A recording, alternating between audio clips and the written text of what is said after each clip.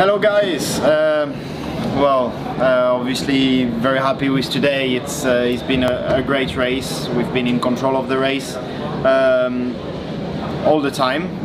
Was quite tricky with the safety car restart with Max. I was a bit wide for the last corner and went side by side, but at the end I managed to stay ahead, and then it was all about managing those tires, which we did extremely well, and yeah, it's just very positive for the future because we are really working well, and we have the performance, so it's great to see. Yeah, on the other hand, for me it was a very tricky weekend.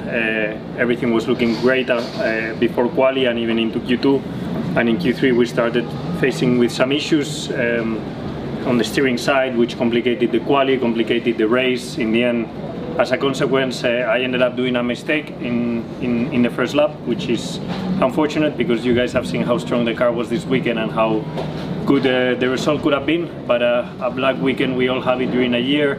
I had been in a very strong run of races recently, very consistent, but unfortunately this weekend it had to stop. So we'll reset, we'll come back stronger. Congratulations to Charles for an amazing win, and congratulations for the team because the car this weekend was flying out there. So let's keep pushing. Imola next, home Grand Prix. So ci vediamo lì. Ciao. Grazie.